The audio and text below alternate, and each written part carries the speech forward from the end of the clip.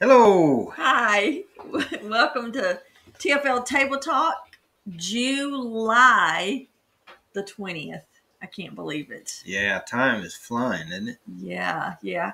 Um, this is a new member of our TFL team. Yeah, In hopes you can. a $20 mic. We went We've gone big time. big time. Yeah. Well, try to tilt it forward so it isn't at the table, isn't taking up too much of the screen, but it looks okay. I think we'll see here in a little bit. Yep, we'll see. Well, we hope that God's blessed you this last week and that you've had a good, productive, successful week. As far as us, we got rain this week. Yes, and you might even can hear it now. I don't know how sensitive this mic is, but it's raining now, so we're real thankful for that. Yeah. A lot of the farms on this road that we live on, the farmers have lost their whole corn crops, and they use them, make silage out of to feed their cattle in the winter. Right. So they're really hurting right now. A lot of corn crops just didn't make it. Ours didn't do well either. No. So. Got enough rain to get the guys who cut hay. They got enough rain to get first cutting done. Mm-hmm. But boy, they got that first cutting done, and then it just went dry for 2 months. And now, we're here in the middle of July, and they might get another cutting this year. But they usually only get 3 here. Yeah, 2 to 3. But usually the second cutting is the best quality hay of the year. This year, I don't know if it's going to be that or not for them, but so praise the Lord for the rain. Mm-hmm. And then I have been operating for almost a month now. Mm-hmm. Okay. Long story short, I broke my glasses, and Thor broke my glasses, but it was a bear story another time. But anyway, so I had this old pair, fortunately. So I've been wearing them, and it took them a couple weeks to get me in to see the eye doctor because, everybody's so booked up and everything now. But anyway, I got in there, and they said, "How old are these glasses?" And I said, "Oh, about 6 years old." The pair that got broke, they're only about 3 years old, and this was the pair before them. And so she said, "Sweetie," because southern things. But anyway, she said, "Sweetie, those glasses were 8 years old, and the ones you're wearing are over 10. And I said, "Well, no wonder I've had such bad headaches since." So trying to work at the computer and do stuff in the house and on the farm with glasses, I wear trifocals, so it's been a challenge. But yay, I get my glasses this coming week, so I'm so excited. Yeah. And totally off topic. Yeah, well, that's something that you had done. Excited. But we got the farm cats were 8-10 weeks old. 10 weeks old. We got some of them rehomed, so that's good.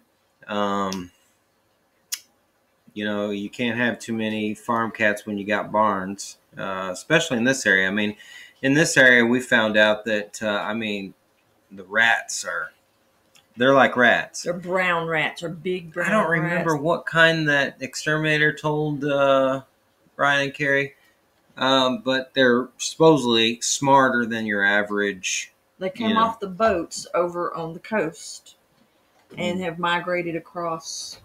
But they're smart. Oh my gosh. If you catch one, you'll never catch another one the same way, it seems like. But and they're big. But you need those farm cats. They'll do the job. They have God designed them to do. Yes. And we're now 3 weeks, I think, without a predator attack. We've had a hawk attack, possum, coon, bear. So but we're 3 weeks without one now, so that's good. We've done all we can. Yeah. Because we mentioned it. Yeah. Thor's always going out, making his rounds, making everything know that he's been here. So, well, and we had a water problem. We lost some pressure, and then we lost all the water. So we had to walk up the mountain to find the water. And when we got up there, we were astounded at the bear scat. Yeah, that was up there.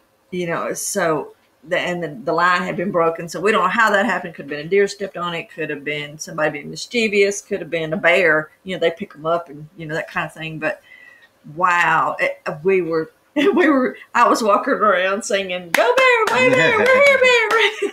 Because if you make noise, it's supposed to keep them away, So yeah, I don't know if it did or not, but it comforted me. Yeah, and we had Thor though, so I mean, they got a lot of berries, in their scat right now. So we got a lot of that, but they've got plenty to eat right now. Yes, and the berries are a little bitter because they hadn't had rain when they needed it. But that didn't stop them from eating, it looks like. No, and they're dry now. I was looking at them earlier when I was outside. They're dried on the vine. Yeah. So. Well, this week on TFL, YouTube videos, 20 skills from your great-grandmother. That has gotten over 50,000 views. And I'm so glad y'all loved it. Yeah, Rhonda enjoyed making that one, she said, so... Also, I didn't even know that you really could do this until a few weeks ago, but if you go to view the channel, the Farmer's Lamp channel, and you go over to, I think there's a tab there that says community. We've posted some polls and some photos on that you can interact with. I think we posted first like the giveaway when we did the giveaway. That reminds me, the publisher, for those of you who won the free book, the last giveaway, he said that he has shipped those out. Thursday, he was getting the labels ready for them to ship. Oh, okay. So if you're one of the winners, you should be getting that this next week, hopefully. Hopefully, as slow as the post is. I would give it 7 to 10 days, so middle of not this week, but next week maybe. Yeah. Post is getting slower. But also the community polls, one, I forget the username, but ask for a video on how to make noodles or pasta. I'm sorry, pasta. And I think, noodle is pasta, but in the Einkorn cookbook, there is a recipe on how to make your own noodles or pasta. I don't remember exactly what you put in there, but it is in the Einkorn cookbook, and that also brings up the subject of changing. Oh, yes. We have decided to pull the plug on the old host for all of our ebooks and migrate them actually to the Farmer's Lamp using a technical process, so don't worry about it. But anyway, so they're not available right now, but next week they should all be available. Yeah. If technology and I can get along with these glasses, if not, it will be the following week. But go to the shop store on the Farmer's Lamp and go to the library, and that's where all the books are. Yeah. So, goals for next week. Hopefully your new glasses come in. Oh, they're supposed to be here Tuesday, so that means maybe Friday. Yeah. You know how things are now. And then for Q&A this week. Okay, I mentioned in the post on dehydrating food what we do to seal our jars, and I put a link in there. But I received like 4 or 5 questions about, I don't know how many, but anyway, about does it work? She's seen them. Some people say they do, some people say they don't. We talked about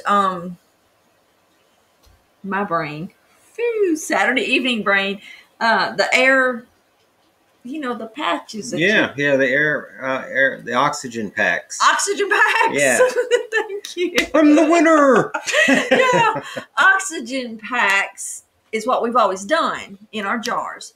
But, I was always a little uneasy about, is this oxygen pack good enough to use again if I open a jar, that kind of thing. So we found this tool. This is our second year to use this tool. First, yeah. I don't know. Anyway, we've used it for a while now, and it works really great. So I wanted to demonstrate with you. This is a jar of bell peppers. I don't know if you can see that, but you can see I've already used some of it out of there because they're dehydrated. So it's going to take a lot less than you think when you rehydrate these. I've got some of those tips in that article. But anyway, I'm going to open this so you can hear it pop. Yep. You heard that. It was sealed. and this aroma comes right out. Oh, I love dehydrated bell peppers. They're like Where's candy. the aroma button on here so we can put that on the YouTube? Oh, I wish somebody got me a couple of times with that prank. My mother eats these like candy. She loves dehydrated bell peppers.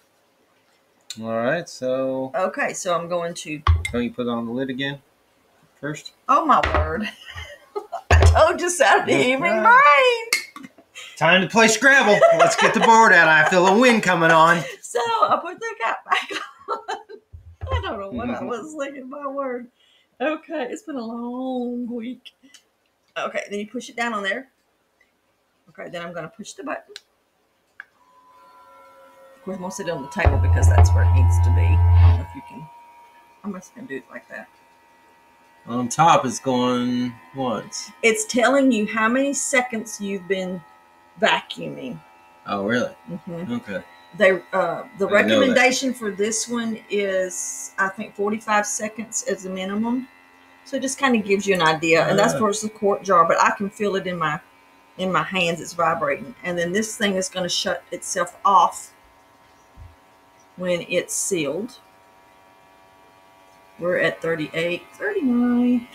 Yeah. I need to check on something. Go ahead.